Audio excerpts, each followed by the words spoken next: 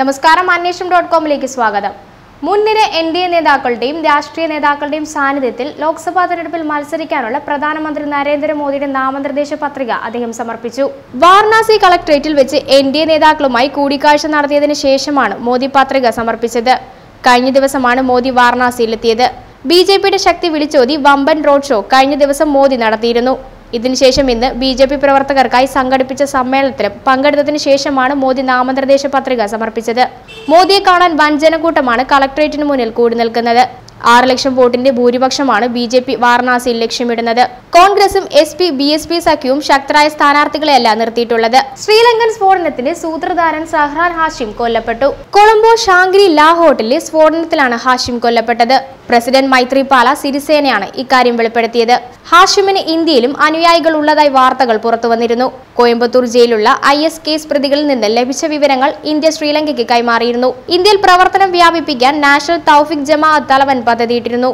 ഇതിനിടെയാണ് ഹാഷിം കൊല്ലപ്പെട്ടെന്ന വാർത്ത പുറത്തുവരുന്നത്. ഇസ്ലാമിക് സ്റ്റേറ്റിന്റെ പ്രവർത്തനങ്ങൾ നിരീക്ഷിച്ചു വന്ന NIA-യുടെ നോട്ടപ്പുള്ളികളായിരുന്നു നാഷണൽ തൗഹീദ് ജമാഅത്ത് എന്ന NTJ പ്രവർത്തകർ.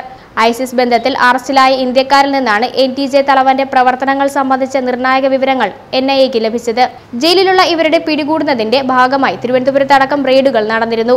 ഇവരിൽ നിന്ന് ലഭിച്ച വിവരങ്ങളാണ് NIA ശ്രീലങ്കൻ രഹസ്യാന്വേഷണ ഏജൻസികൾക്ക് കൈമാറിയത്. ഫാനി ചുഴലിക്കാറ്റിനോടനുബന്ധിച്ച് സംസ്ഥാനത്ത് തിങ്കളാഴ്ച 4 ജില്ലകളിൽ യെല്ലോ അലർട്ട്. ബംഗാൾ ഉൾക്കടലിൽ ശ്രീലങ്കയുടെ തെക്ക് കിഴക്കായി രൂപമെടുത്ത ന്യൂനമർദ്ദം ഫാനി ചുഴലിക്കാറ്റായി മാറാൻ സാധ്യതയുള്ളതിനാൽ കേരളത്തിൽ ജാഗ്രതാ നിർദ്ദേശം. തിങ്കളാഴ്ച എറണാകുളം, ഇടുക്കി, തൃശൂർ, മലപ്പുറം ജില്ലകളിൽ യെല്ലോ അലർട്ട് പ്രഖ്യാപിച്ചു.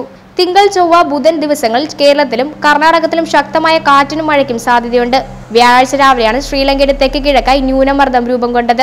ഇത് ശക്തി പ്രാപിച്ച് 48 മണിക്കൂറിനുള്ളിൽ ചുഴലിക്കാറ്റായി രൂപപ്പെടുമെന്നാണ് പ്രവചനം. കാറ്റ് കരയിൽ കടക്കുമോ എന്ന് വരും ദിവസങ്ങളിലെ വിശകലനത്തിലെ മനസ്സിലാകാനാവൂ. ശ്രീലങ്കയിൽ ആരാധനാലയങ്ങളെ ലക്ഷ്യമിട്ട് വീണ്ടും ആക്രമണങ്ങൾ ഉണ്ടാകാൻ സാധ്യതയുണ്ടെന്ന് മുന്നറിയിപ്പ്. ഭീകരാക്രമണം ഉണ്ടായേക്കാമെന്ന് രാജ്യത്തെ US എംബസി മുന്നറിയിപ്പ് നൽകുന്നു.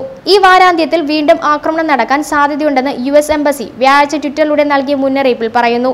ഏപ്രിൽ 26 മുതൽ 28 വരെയുള്ള ദിവസങ്ങളിൽ ജാഗ്രത പാലിക്കാനും സംഘം ചേരുന്നത് ഒഴിവാക്കാനും എംബസി ആവശ്യപ്പെട്ടിട്ടുണ്ട്. സാധാരണയായി ജനങ്ങൾ ഒരുമിച്ച് കൂടുന്ന ആരാധനാലയങ്ങളിലായിരിക്കും ഭീകരരുടെ പ്രധാന ലക്ഷ്യ കേന്ദ്രങ്ങളെന്ന് മുന്നറിയിപ്പിലുണ്ട്. സംശയത്തിനിട നൽകിയവരെ കണ്ടെത്തിയിട്ടുണ്ടെങ്കിലും അന്വേഷണത്തിന്റെ പരിധിയിൽ വരാത്ത ഭീകര സംഘങ്ങൾ സജീവമായി രാജ്യത്തിനകത്തുള്ളതായി സംശയിക്കുന്നുവെന്ന് പ്രധാനമന്ത്രി റനിൽ വിക്രമസിംഗെ അസോസിയേറ്റ് പ്രസിന് നൽകിയ പ്രത്യേകാഭിമുഖത്തിൽ പറഞ്ഞു. ഈ സംഘങ്ങളുടെ പക്കൽ ഉഗ്രസ്ഫോടന വസ്തുക്കൾ ഉണ്ടാവുമെന്ന് സംശയിക്കുന്നതായും വിക്രമസിംഗെ കൂട്ടിച്ചേർത്തു. ശ്രീലങ്കൻ സ്ഫോടന പരമ്പരയിൽ പങ്കുണ്ടെന്ന് സംശയിക്കുന്ന 6 പേരുടെ ചിത്രങ്ങൾ പുറത്തുവിട്ടു. 3 സ്ത്രീകൾ ഉൾപ്പെടെയുള്ളവരുടെ ചിത്രങ്ങളാണ് ശ്രീലങ്കൻ അധികൃതർ പുറത്തുവിട്ടത്. ഇവരെ പറ്റിയുള്ള വിവരങ്ങൾ അറിയാവുന്നവർ പോലീസിനെ അറിയിക്കണമെന്ന് അധികൃതർ പൊതുജനങ്ങളോട് അഭ്യർത്ഥിച്ചിട്ടുണ്ട്. ഇവരുടെ പേര് വിവരങ്ങളും പുറത്തുവിട്ടിട്ടുണ്ട്. ഈസ്റ്റർ ദിനത്തിൽ ഉണ്ടായ സ്ഫോടന പരമ്പരയിൽ 253 പേർ കൊല്ലപ്പെട്ടുവെന്നാണ് ഇപ്പോൾ പുറത്തുവരുന്ന കണക്കുകൾ. നേരത്തെ 100 പേർ കൂടി അധികമായി രേഖപ്പെടുത്തിയിരുന്നു.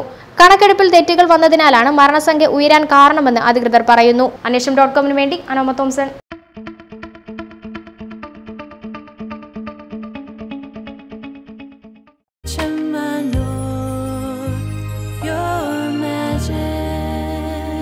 Trusted tradition of 155 years. Chemanur International Jewelers.